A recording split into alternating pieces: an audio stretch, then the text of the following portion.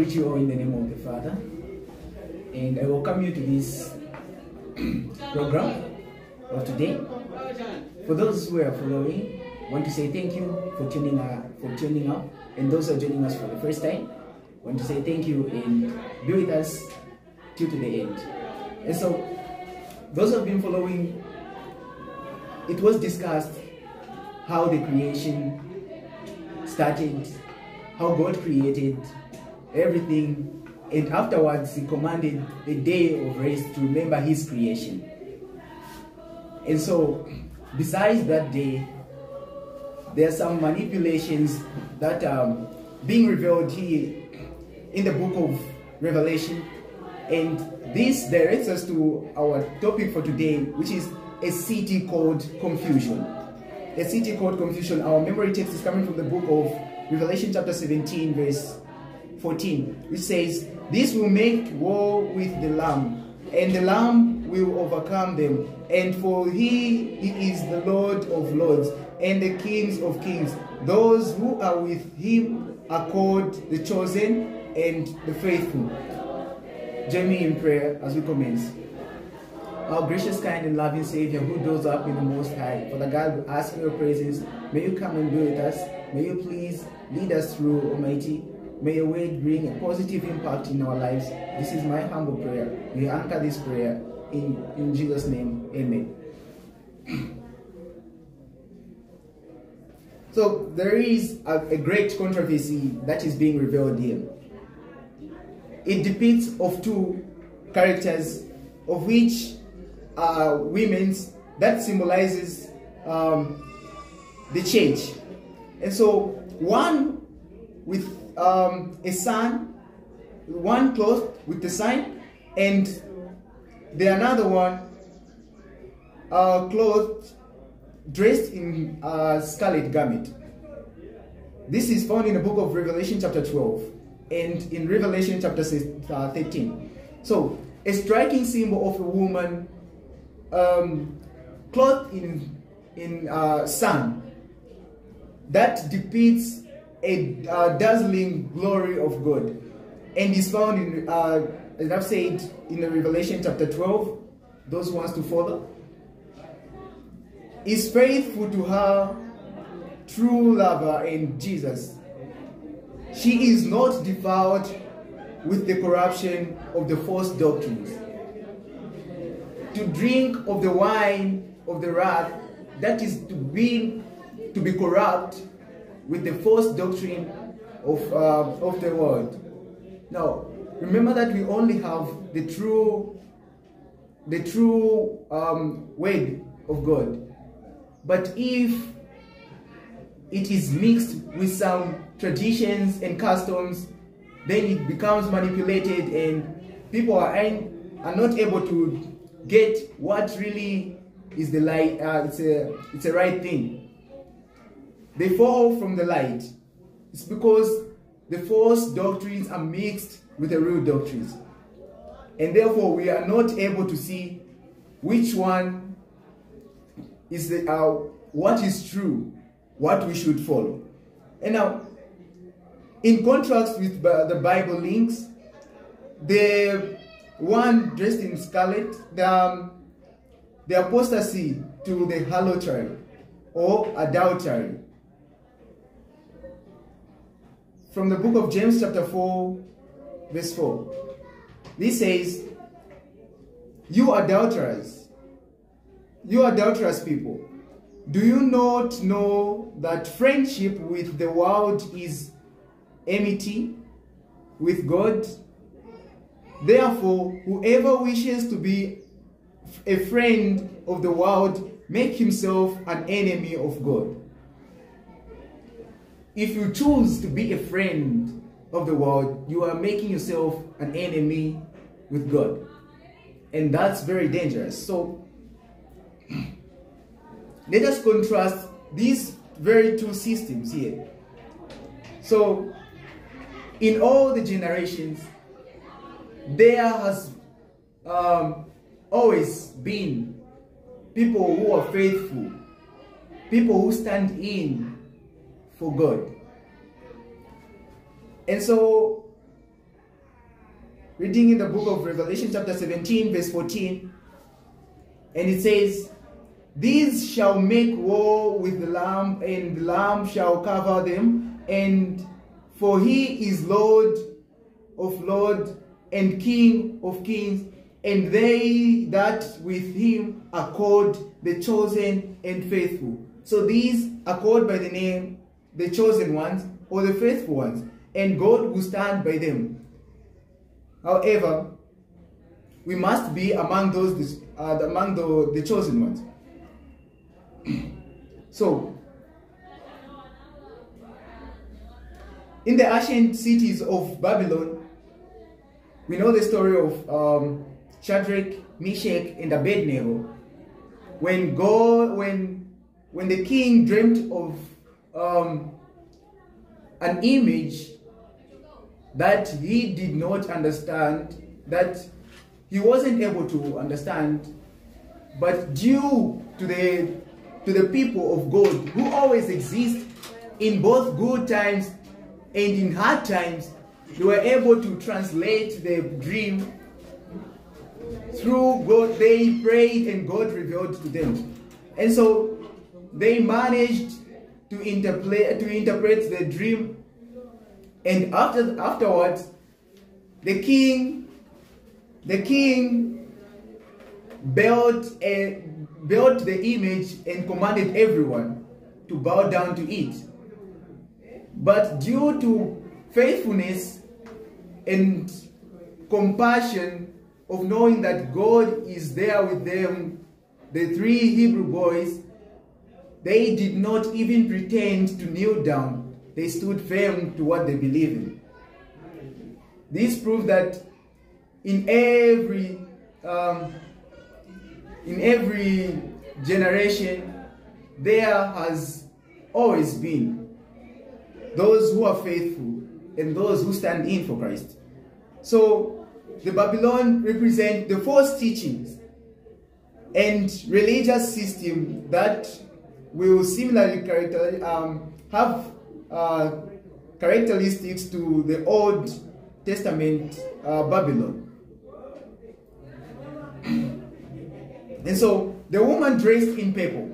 We talked of the woman dressed, the one in sun, that depicts the glory of God. Now we're talking about the one dressed in purple and scarlet, stride across the landscape of time. This woman rides upon the scarlet-colored beast. The Bible calls her a harlot. She has left her true lover, Jesus Christ. Here the Apostle John gives us the graphic portrayal of an apostate system of religion that has powerful influence in the world. So, look at the wedding. This power was one with whom the king of the earth committed fornication, and the inhabitants of the earth were made drunk with the wine of her fornication. So in this case, we are saying that the woman depicts the church, and to drink the wine of her fornication, he is to be immersed with false doctrine of the church. Not really a literal, but this is symbolic. So the wine of the wrath, the nation, in Revelation chapter 14, we hear the call saying the gospel will be preached to all the world, to every tribe, tongue, and all the nations, tribe, tongue, and people. And this is the gospel of the kingdom will be preached in all the world. So he employs every possible deception to captivate the minds of the inhabitants of the earth. we know that the controversy is between worship. The devil highly desires to be worshipped. So it will always be between these two. Worship, it will always be between worship. Let's take it from the last temptation of Jesus. He told Jesus to say, if you bow down to me, then I'll give you all these that I've shown to you. So he highly desires to be worshipped. He wanted to be part of the creation so that he may also be remembered. That's where he's standing. So Babylon, the great city, by declaring that she has committed fornication with the kings of the earth. What is fornication in this case? As I have explained, the false doctrines. So it's an illicit union of the fallen church system uniting with the state. In the true church system, the church is united with Jesus. There are two different things here, uniting with the state and uniting with Jesus. When you are united with the state, all they need is power. But when you unite yourself with Jesus, that depicts that you only want salvation. And once you are able to differentiate between the false doctrine and the true and light doctrine, that is not taken from anywhere else but from his writings, you will be able not to drink of the wrath of the wine of the fornication of the scarlet woman.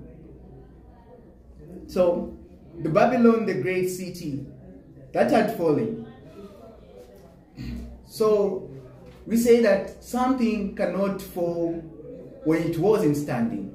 So the church that falls, it was in a good term with the Bible or with true doctrines. But for it to fall, there must be something that had happened. So the Bible builders, the Babel builders built this monument for their own glory, and God confused their languages. The Genesis account put it in this way. Therefore, its name is called Babel, because there the Lord confused the languages of all the earth. For them to be confused and not to be able to, because they had power. They were working together. And therefore for them not to continue in their manner of joining hands and doing what's wrong, for them, because what they wanted is glory, nothing else but glory, of which glory only belongs to God. So God confused the languages, and they were not able to communicate and be able to finish what they started. So in essence, with the spiritual Babylon represents a religion based on human teachings.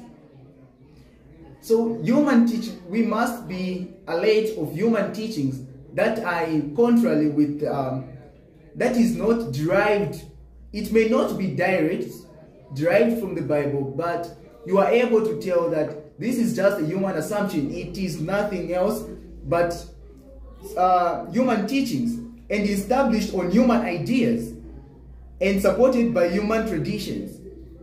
So when the word of God is mixed without any ground of the biblical perspective, then we are losing the doctrine. So the book of Revelation describes these two systems of religion. The first reveals total trust in Christ and dependence in his word, without mixing the traditions and human idea, it only depends on his word. Then the second revealed trust in human authority, trust and dependence on human religious teachings, just to make themselves happy, and they want glory they want to be addressed as gods. They only want glory, which shouldn't be the case. Unless if you want to worship idols, which is actually in contrary with the second commandment. Then, if not so, then we must bear in mind that the teachings of the human teachings are not biblical doctrines. They must be derived from the Bible, even if they aren't direct, but they must have a ground where they are built on. So there is a call to commitment. Reading from the book of let's compare the two verses from the book of Matthew 16, verse 18. Matthew 16, verse 18, and it says, "And I tell you, you are Peter, and on this rock I will build my life. I will build my church, and the gate of hell shall not prevail against it." Let's compare it with Revelation chapter 17, verse 14. "They will make war on the Lamb, and the Lamb will conquer them. For he is the Lord of God, for he is the Lord of lords, and King of kings, and those with him are called chosen and faithful." So, what is the promise here? Here we were shown that when we build our lives on the rock, which is the faith, truth, and trust, when we build our lives on the rock, what is being stipulated from the book of Revelation 17, verse 14, we won't be shaken because we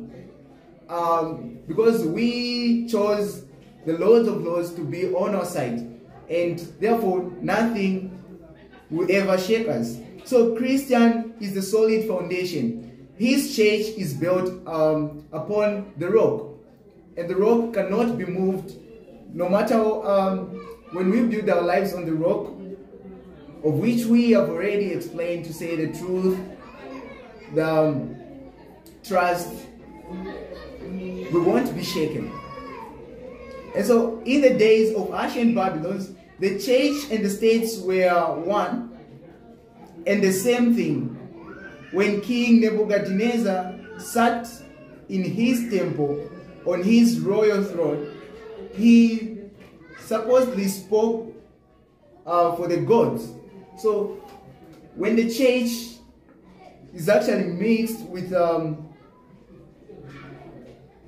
the state, here we see power being abused, standing in as a god, commanding people to do things which shouldn't be the case, creating idols and tell them to worship them because they have power. And when we do not follow those what they say, they have an immediate effect. They are forcing to be worshipped. So in let's take a look of one of the books in the book of encyclical letters,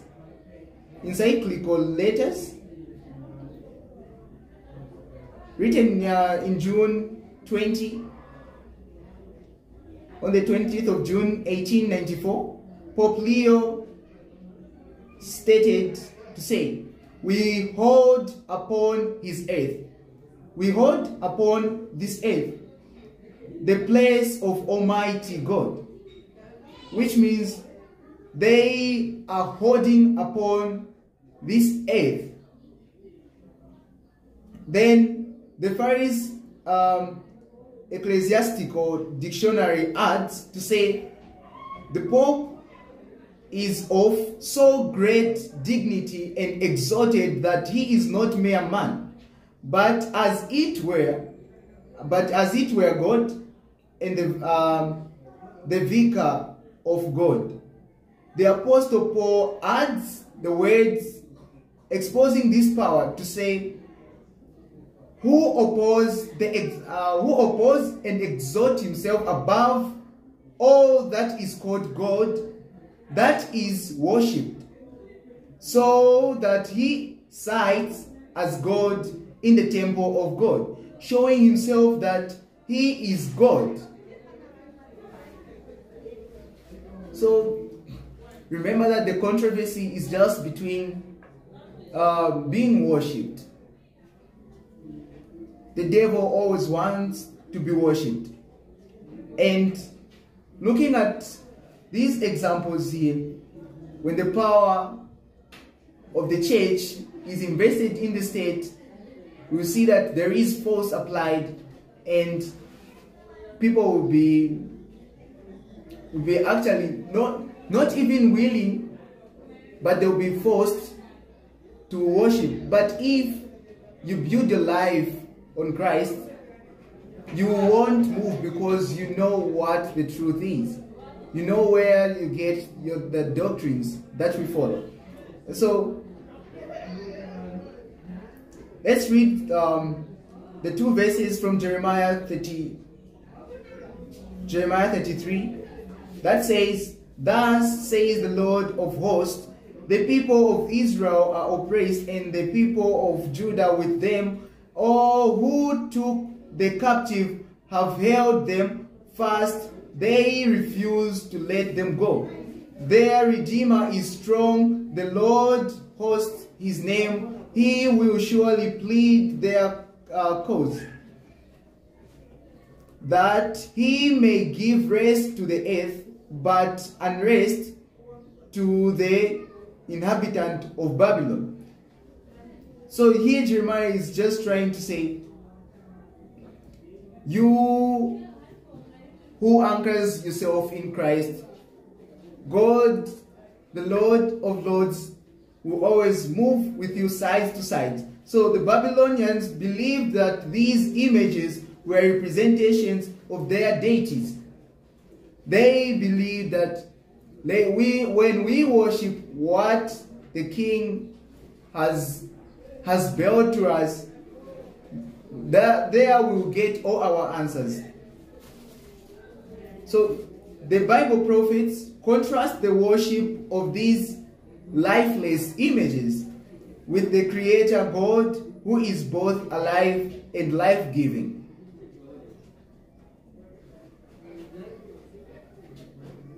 Reading from the book of Exodus chapter 20 verse 4, it says, you shall not make yourself a carved image or any likeness of anything that is in heaven above, or that is in the earth beneath, and that is in the waters under the earth.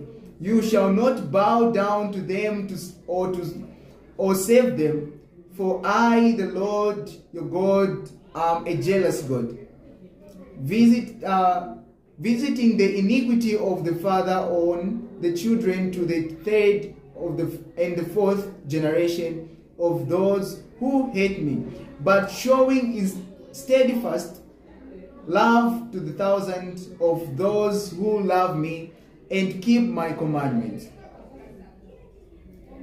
God desires to be worshipped, and therefore he gave on the first and fourth commandment, which highly shows the relationship between God and man, how we should conduct ourselves So if we truly love him, then we must follow what he commands us to do. For when we have him on this journey with a lot of barriers, we are able to penetrate through and to reach without difficulties, because we know that nothing is impossible with God. So the use of images as object of worship is so-called veneration, is a violation of the second commandment, because it limits the ability of Holy Spirit to be impressed upon our minds and things of entity, of eternity, and reduces the majesty of God, a lifeless status. Unfortunately, these images are often given as sacredness and homage that belongs to God alone. We must pay homage to God alone and not worship idols. Shouldn't be idol worshippers, because they are lifeless and they don't give life. They were created by God himself. And why worshiping something that was created by God instead of creating the potter of the thing? So the message of Revelation chapter 14 announcing the fall of Babylon must apply to religious bodies. We shouldn't fall from the truth that we are standing. Instead, we must remain pure and not to be corrupt, not to be devoured, not to drink the wrath of the wine of the false doctrines. So, what relationship does the Tower of Babel have to the modern spiritual Babylon? What is the similarities between the two? So, we see that it was standing firm in the first place, but it fell due to misconduct. So, we have the teachings, we have the truth in us, but once we are exposed to what is bad, we slowly fell off like Babel. This is what Revelation chapter 14 is trying to say. So Babylon must apply to religious bodies that were once pure and have become corrupt. Since this message follows the warning of the judgment, it must be given in the last days. Therefore, it cannot refer to the Roman Church alone, for that church has been in a fallen condition for many centuries. So it is us ourselves to see what is true. Building our lives on a rock commands us to depict from the truth, which is the Bible. God said, "I'm the only way, the truth, and the light." And therefore, if we go beyond what he said, then we'll get lost without knowing which are the true doctrines. We must know that they are derived from the Bible, and we are able to tell the difference. What is that of the human and what is that of God? What is built on traditions and customs is very different from what God gave us human to follow. This is what they confused.